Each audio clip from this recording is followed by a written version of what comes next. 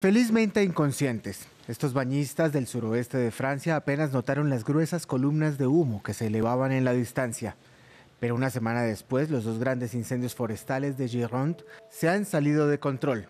El primero comenzó cerca de Arcachón el 13 de julio, consumiendo 700 hectáreas de tierra en un solo día y luego dirigiéndose hacia el sur a toda velocidad. Las autoridades esperaban que el incendio no se extendiera más allá de la carretera D218.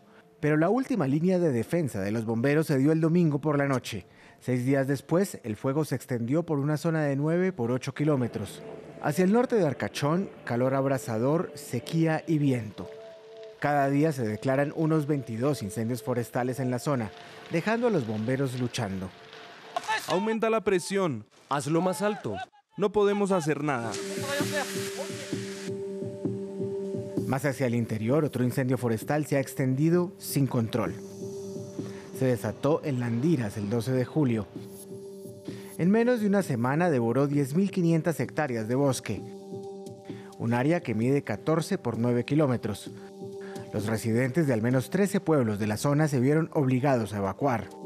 Estos dos incendios forestales ya han destruido casi 150 kilómetros cuadrados, una superficie del tamaño de París y sus alrededores. Solo en una semana, 36.000 personas tuvieron que evacuar sus hogares en la Gironda. Tiene que irse, señorita. Tiene que irse por el humo.